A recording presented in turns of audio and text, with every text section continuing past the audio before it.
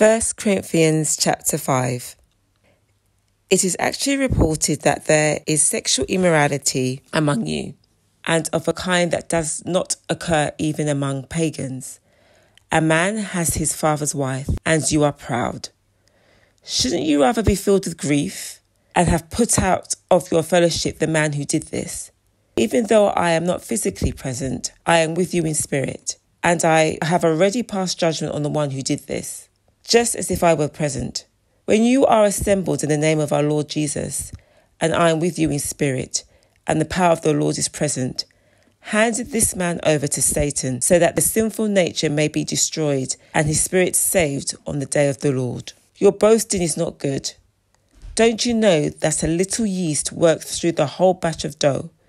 Get rid of the old yeast, that you may be a new batch, without yeast, as you really are. For Christ, our Passover lamb, has been sacrificed.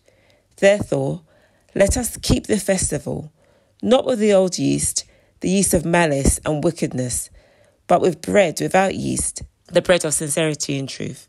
I have written you in this letter not to associate with sexually immoral people, not at all meaning the people of this world who are immoral, or the greedy and the swindlers or the idolaters. In this case, you would have to leave the world.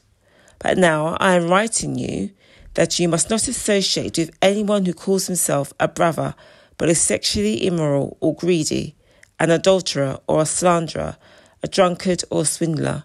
Such men do not even eat. What business is it of mine to judge those outside the church? Are you not to judge those inside? Expel the wicked man from among you.